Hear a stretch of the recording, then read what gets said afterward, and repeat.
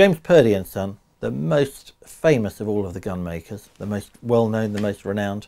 I mean, they built some absolutely fantastic guns. They still do today. Between the wars, the 1930s is the most renowned period in Purdey's history as far as gun collectors are concerned, and I have an absolutely superb pair of guns here, built in 1937,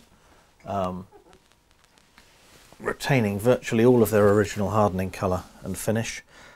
Lightweight specification, 28-inch barrels, 15-inch stocks, and retaining virtually all of their original hardening colour. The classic Purdey rose and scroll engraving remaining, and just an extremely good lightweight pair of guns. The 1930s is really the golden era of gun making.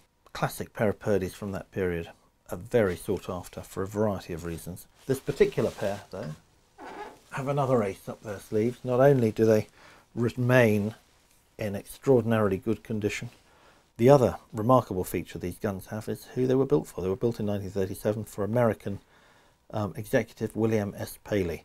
Now, Paley's name might not jump out at you, but Paley was the man responsible for turning CBS from a small regional network of 16 radio stations into the nationwide and ultimately worldwide radio and television giant that it became.